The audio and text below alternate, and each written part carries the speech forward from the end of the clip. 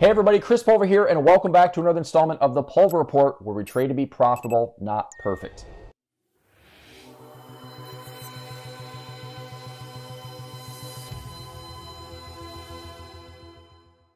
Now, you may have watched your crypto or stock portfolio get slapped around a little bit the past week or so. I was up late last week on Friday, playing my usual Fortnite with friends, and my phone was going crazy. I had alerts and notifications from Coinbase Pro and TradingView blowing up my phone.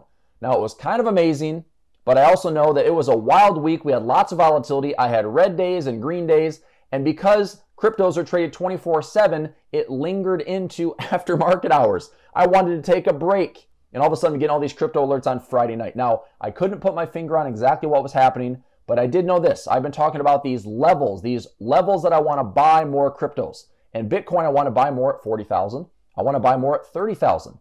Now, we saw the drop from 68,000 on Bitcoin all the way down to the lows of like 42,000. That's about a 40% correction.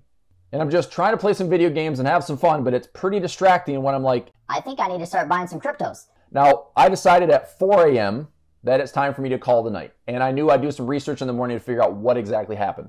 Now, loud and proud, I saw El Salvador was buying the dip on Bitcoin. In fact, they bought 150 whole Bitcoins. Now, great for them. Good for them. The country's now sitting on 1,270 Bitcoin, which right now with the spot exchange at 50,000, that's worth around $63 million.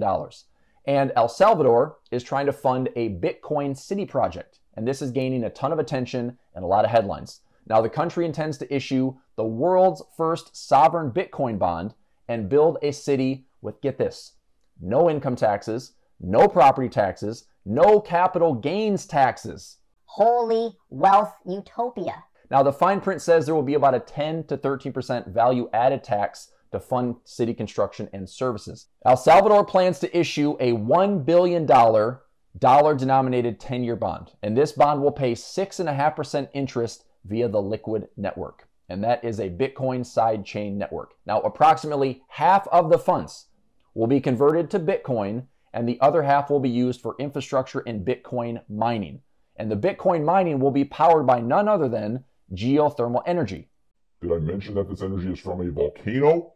The investment phases have a 5-year lockup period, and then the El Salvadorian government will begin to sell Bitcoins and pay additional dividends to investors.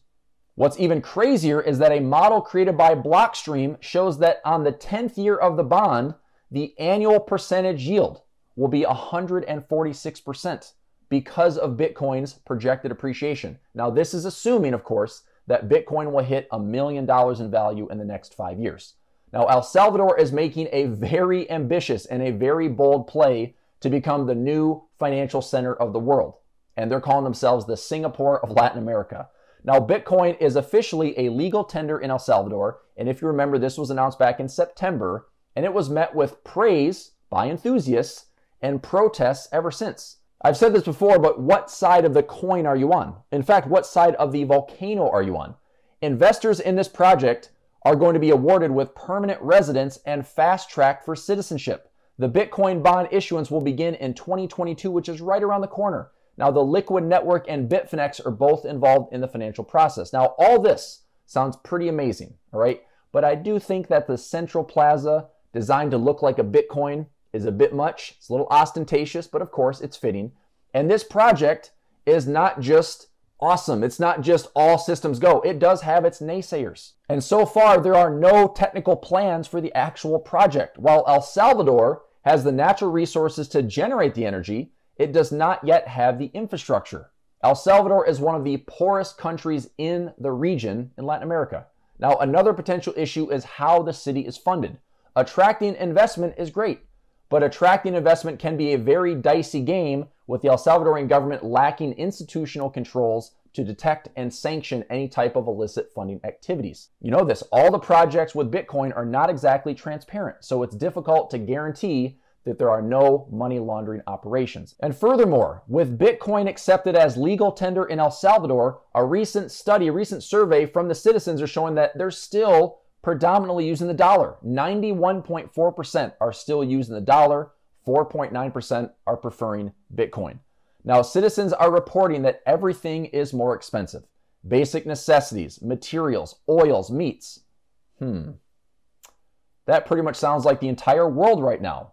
It's called inflation, right? El Salvador will have to pay around $1.65 billion to investors for this project.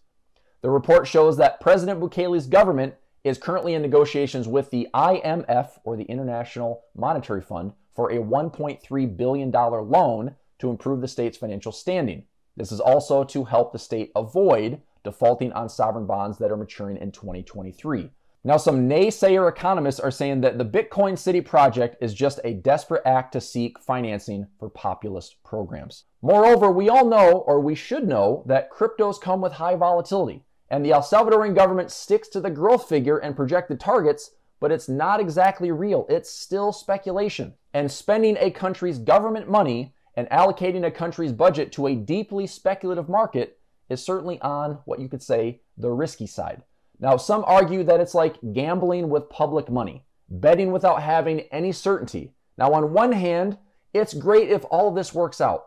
It's great if the project generates a ton of money for everyone that's involved and leads a poor nation into prosperity. But the worst case scenario is that Bitcoin doesn't appreciate. Bitcoin falls, and this does irreparable damage and loss for an already poor nation. And one final naysayer note, the clean energy and zero carbon promise, not so fast, says the energy expert. It could take way longer to build this city from scratch. And using clean energy to mine Bitcoin could leave a lot of people without electricity because the country currently imports electricity. So to offset that, they'll have to create plants that burn petro and burn petro derivatives. And that, of course, will lead to more pollution. Now, if you've never been to El Salvador, it's already hot there, right? So cooling solutions will also be required, which will consume more energy and more electricity. So on your marks, get set, go Kano. This Bitcoin City is massive speculation, okay? But you have to give President Bukele credit for the vision. It is a gutsy play, all right? It is an aggressive and optimistic play, but I hope for the sake of the citizens and I hope for the sake of the investors involved that it all works out. And I really would love this to lay the groundwork for a brighter future, perhaps helped by the rise of cryptocurrency and game theory that helped this come to fruition. Now, 2022 is right around the corner. I am interested to see how this project will be moving along. I don't want to be a naysayer, all right? I think it's crazy ambitious, and I'm very bullish on cryptos over the next 5 to 10 years. I see this as a potential win-win. If Bitcoin gains in value and continues to appreciate, we would see wealth and prosperity for generations to come. If you're still using rotary phones or dial-up for your internet, maybe cryptos aren't for you, but it's hard to deny that they're not the future in some way, shape, or form. And they're certainly stirring things up. Now, I'd like to be optimistic about cryptos. I'd like to be optimistic about humanity. And with today's media, sometimes that's pretty darn hard. So Godspeed, El Salvador. The world will be watching and probably taking notes on what to do, what you can do, and certainly what not to do if it doesn't go according to plan. So that'll do it for today's Pulver Report video. If you like today's content, please clickety-click the thumbs up button and like the video and support my channel. And as always, you can join me live for the Pulver Report on Mondays and Fridays at youtube.com/ChrisPulver. And if you're looking for my top weekly picks, whether it's a stock, an option play, Forex, or cryptos, subscribe to my newsletter at pulverreport.com, and you can even trade with me live for 1 month for $27. Just check out the trading room section in the Pulver Report website. Bitcoin City, cryptos, beats, bears, Battlestar Galactica. Happy trading, lots of profits. See you all soon in the Pulver Report. Thanks for watching.